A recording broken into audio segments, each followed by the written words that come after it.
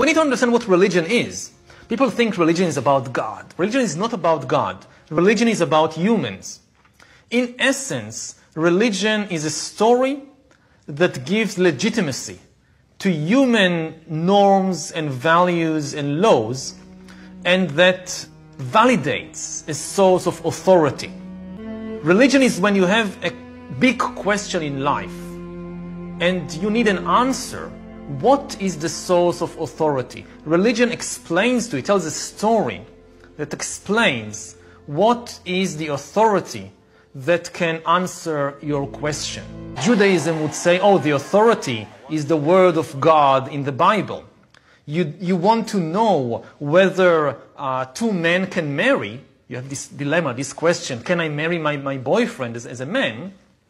And you ask the Bible. And the Bible says no, it's a sin, so you don't do it. It's the source of authority. And then you have a modern ideology like liberalism, and it tells you, oh no, the source of authority is not the Bible. The source of authority is human feelings. You just need to consult your own feelings. If something makes you feel happy and makes your boyfriend feel happy, and you don't harm anybody, then there is nothing wrong with it. Go ahead and do it. If it feels good, do it. This is the basic story of liberalism, that the highest source of authority is not God, it's not the Bible, it's human feelings.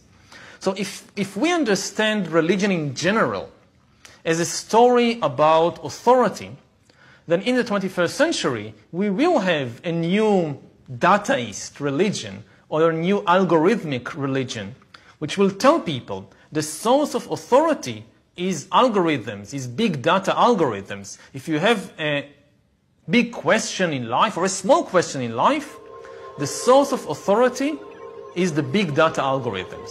So actually you're saying that the ones who are owning the data or have access to the data are the new priests somehow? The new priests, the new kings, the new gods, whatever you want to call it, yes. Data is now the key to almost everything. It's the most important asset. In the past, like hundreds of years ago, thousands of years ago, the most important asset was land. And you had these big conflicts. Who owns the land? And then you had the Industrial Revolution, and the importance of land declined. And instead, the most important question was who owns the machines? Who owns the factories? Who owns the means of production? So you had these big conflicts. And in the 21st century, the most important asset will be data.